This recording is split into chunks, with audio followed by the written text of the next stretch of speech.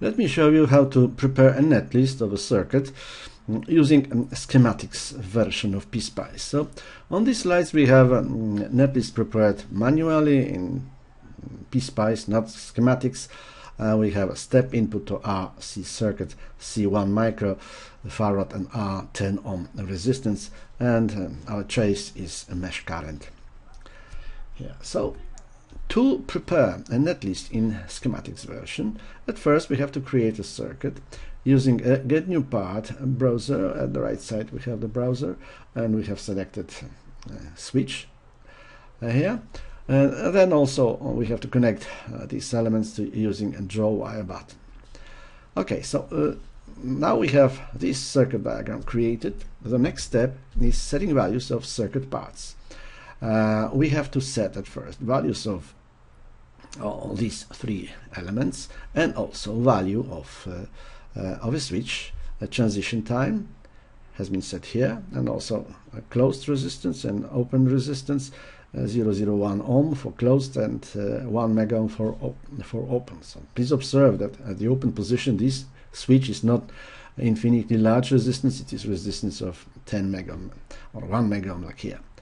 Also, it is recommended to set initial condition to 0. Otherwise, our calculation will be completely false. Simply at t less than 0, when a switch is in open position, we have 1 mega ohm connected here, and this capacitor is charged to 10 volts at t equals 0. We don't have, after changing position of the switch, we don't have any transient state.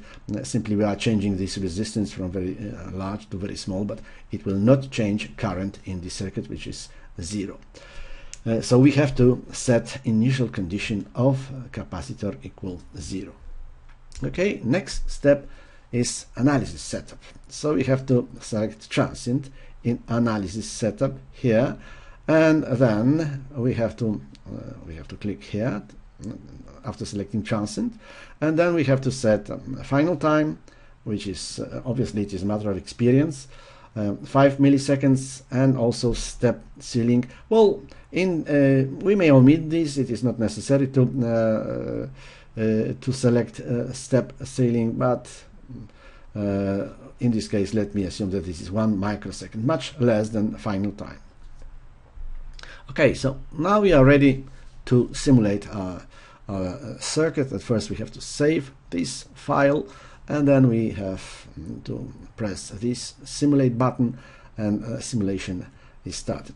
Now, please observe that schematics assigns nodes automatically, and this assignment can be found in netlist, and this netlist can be found here, analysis examine netlist, or in the output file. Here we have a schematics netlist from analysis examine netlist. It is possible to assign another label to each node, but I'm not going to discuss this issue.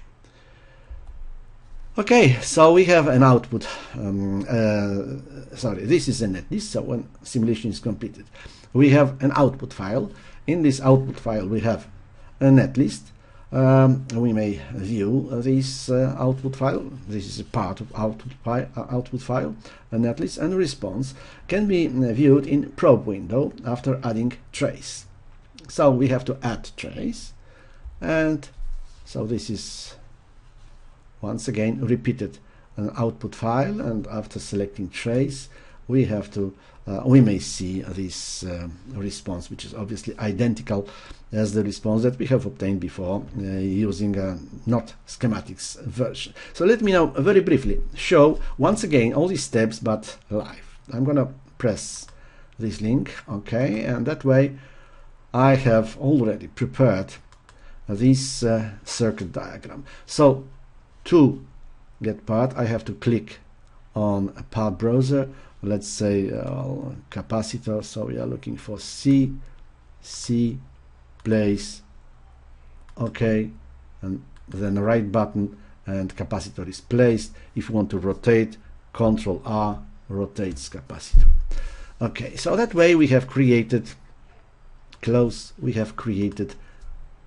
this circuit diagram. So now we are ready. Well, also it's been already preset, but let me show you how to set this Okay, so this is switch already. This transient time is set here, 001. R at closed position and R at open position. Okay. What regards the capacitance, double click on the capacitance, and its initial condition value is 1 microsecond, microfarad, and its initial condition here is 0. Okay, so that way we have our circuit nearly ready to be simulated. We have to now select transient, okay, and we have to select a print step, well, which is 0 because there is no print in this exemplary circuit, final time, and step ceiling. Okay, okay, and now we are ready to start a simulation. So let me press simulate. Okay, so we have a simulation, and a result is here. We may add trace. Our trace, add trace, is current, that mesh current. Okay, so this is the result. So that way I have shown you how to operate PSpice when we are using a schematics version.